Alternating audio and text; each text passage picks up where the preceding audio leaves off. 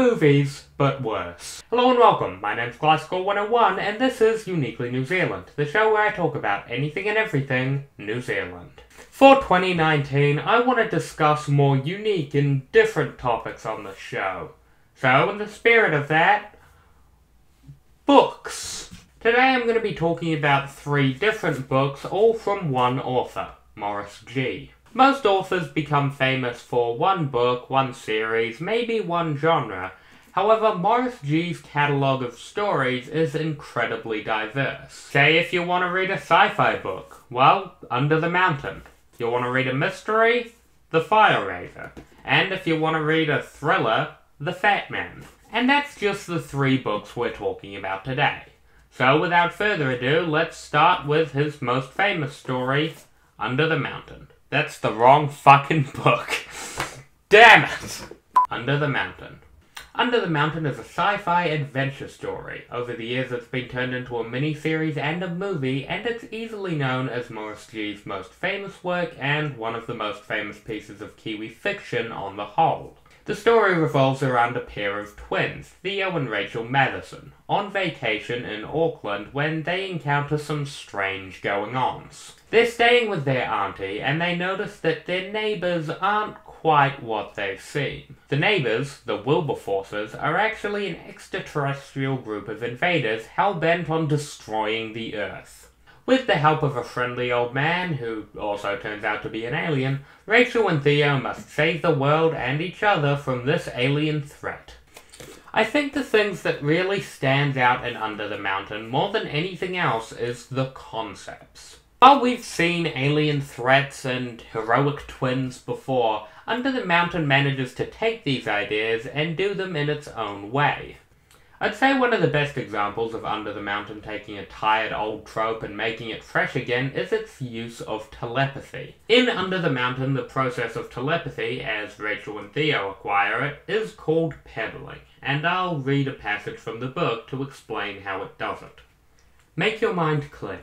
Push everything out of it. Not a single thought left. Your mind is a pool of water. Very clear, absolutely still. Now Rachel is going to drop some pebbles in. Theo sat with a faint smile on his face. He saw nothing, heard nothing. He waited for the pebbles to drop. Now Rachel, your mind must be cleaned out too. Get all that rubbish out. Decide what you want to tell your brother. Have you decided? Good. Now turn each word into a pebble. What color do you want them? White? Now hold them, my dear. Hold them in your hand. I'm going to leave you to it now. And when you're ready, when you have them, just drop them into the pool, one by one. That is a very memorable way of doing that very simple concept. And Under the Mountain has a lot of ideas that it does in this flavorful way. That's how you do good world building. Not necessarily inventing 1,000 new ideas and taking a long time to explaining them, but fleshing out the concepts you do want to work with and making them memorable. The world building in general in Under the Mountain is very strong, and a lot of the setup and table setting is very well executed. My issue with the book, however, comes at the climax. Without spoiling anything of the ending, I will say it did leave me... It's kind of a rushed ending and somewhat of an anticlimax. It really would have benefited from more. Our villains, for instance, spend a lot of the book being these kind of unbeatable, terrifying forces, but then we don't really get to see our heroes beat them in any kind of cathartic way. When you have terrifying, horrifying, undestroyable villains, the best way of handling them is a really good punch-out at the end. Something to show how far our heroes have really come. And we don't really get that in Under the Mountain. There's a lot of good setup here, but it doesn't lead to anywhere good in the 3rd act, which really does make it feel unsatisfying in the end. I still definitely feel as though this book is worth a read, but it's just a shame that the ending couldn't keep up the momentum it had in the beginning. Next book, The Fire Razor. The fire raiser's alright. It's not really anything too special and falls into a lot of traps that Under the Mountain already did. Basically, in a small New Zealand town, a pyromaniac is going around setting a bunch of fires. So our group of ragtag teenagers has to Scooby-Dooby-Doo it up and find who's starting the fire. Well, one thing I know is, we didn't start the fire. Fire raiser.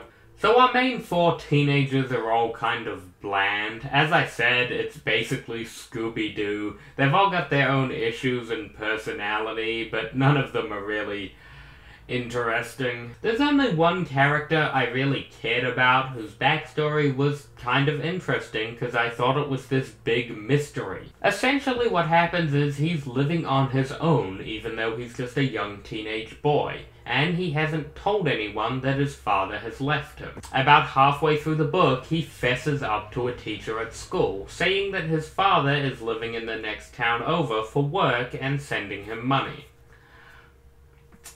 See, I thought that was a lie. You know, it's revealed about halfway through the book. It doesn't make too much sense that the father would leave without telling anyone. I assumed that the father was just dead. But no, apparently that was it. So that's disappointing. A lot of the plot lines in Fire Raiser also kinda get abandoned like this, but I didn't care about most of them, so that doesn't really affect me. However, while our heroes aren't that interesting, there are two very compelling characters, and those would be our villains. As I said, the Fire Raiser's kind of a mystery book, so spoiling it is kind of a dick move. However, I will say, the very concept of a pyromaniac being the main villain is so interesting to me. See, a lot of the time, books go too far into motives, the who's, the what, the where's, and why's. With pyromaniacs, it's very simple. They don't even care about people. They don't want to hurt anyone, but they don't care if people get hurt. All they want is to start some fucking fires. And that's pretty great as a villain motivation, being compelled in your head to do the thing. It goes at a fast pace and is well written enough that even when the bad plot lines start piling up, you don't really notice it. However, it's just a shame that this book wasn't done better, because there was a lot of potential here. The review of this one is kinda coming across more negative than I intended. It's a fine book, it just didn't do much for me. But, so that we don't end on a bad note, let's get into our final book. And spoiler alert, it's the best one of the bunch. And now, let me introduce to you, The Fat Man. The Fat Man is a great book. Hell, it's probably my favorite since I read it again for this. And honestly, a lot of it has to do with our villain. But I'm getting ahead of myself. The Fat Man begins with Colin Potter, a young boy living in New Zealand in the 1930s, I guess. They're kind of vague about the time period. Look, it's after World War I and before World War II. Anyway, Colin's town, and by extension his family, has fallen on some hard times, so Colin is missing the finer things in life. For instance, chocolate. So when he gets the chance to steal a block of chocolate from a stranger swimming in the creek, he takes it. And that was a big mistake. Immediately we are introduced to the antagonist of our book, Herbert Muskie, or as Colin knows him, the Fat Man. Here's the thing about villains, and more specifically, villain motivations. There's two real angles you can take. One, you can either explain in great detail why they do, what they're getting out of this, and what their master plan is. Or two, you can keep everything impossibly vague. Have your villain be this chaotic force of nature. There's obvious strengths and advantages to both sides of the coin. However, the Fat Man, more than any villain I've seen before him, walks the line between these two perfectly. On one side, you think you know exactly why he's doing this. On the other side, you don't even know if he's doing any of this on purpose. He might have this great elaborate master plan, or he might just be winging it. You don't know. And that's really the great thing about the Fat Man. Immediately, the Fat Man takes control of Colin, forcing him and blackmailing him into being his accomplice and helping him rob an old lady. The old lady, as the narrator informs us, is Mrs. Muskie, aka the Fat Man's mother. However, Colin doesn't know any of this. That's another great thing about the Fat Man. How the information is doled out is kind of odd. The Fat Man is told in third person, with the narrator often giving us glimpses into the future or telling us where things are going to go way before it's actually relevant to the story. The information is doled out in really fun ways. For instance, it tells us a major part of the ending in the first page, but you get so wrapped up and captivated in the story that by the time you get there, you've completely forgotten. How and when information is given to us, the audience, versus the characters in the story is really unique and interesting, and lends more credence into the Fat Man being this terrifying villain that we know everything about, while also knowing nothing about him. After scarring Colin for life real quick, the Fat Man just kind of leaves, and Colin tries to move on with his life. That is, until Colin and his parents go to dinner at Colin's grandma's house, and who should be sitting at the dinner table but the Fat Man. The Fat Man, or as Colin's parents know him, Herbert Muskie, says he's come back in town to revisit his aging old mother. Ah, he robbed her. From there, the Fat Man rejoins this story and slowly works his way into every facet of Colin's life, and his family's life. We get hints and clues throughout of why he's doing this, and fairly early on it gives us a good picture of what's going on here. But still, you don't know whether to trust the story, because the Fat Man's manipulations are so subtle and so clever. He might not have this grand master plan at all. He might just be living his life.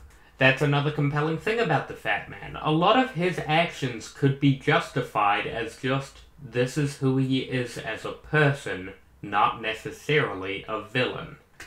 And when you can start justifying your villain's actions as being human, that's when you know you get a villain that kinda hits close to home.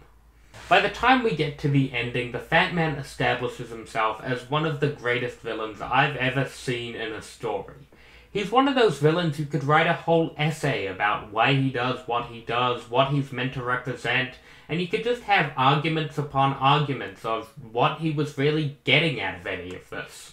I'm going on a bit, but I can say The Fat Man isn't a perfect book. There's some flaws. I feel like it definitely should have been longer, and there's some subplots and ideas in here that weren't perfect. However, when you're reading the book, all of those flaws just melt away, because it's just such a captivating story. This game of cat and mouse that you don't even know if it's being played while it's playing out in front of your eyes is just so fantastic.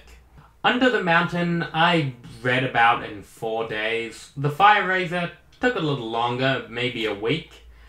The Fat Man, I finished it in under an afternoon. Maurice Gee is a very good author. His writing throughout all of the books is very consistent and well done. However, for me, The Fat Man is the book of choice, and the one that I would recommend to everybody watching this. Well, I'm off to go read The Fat Man again, and I suggest you all check it out too, because it's one book that is truly uniquely New Zealand.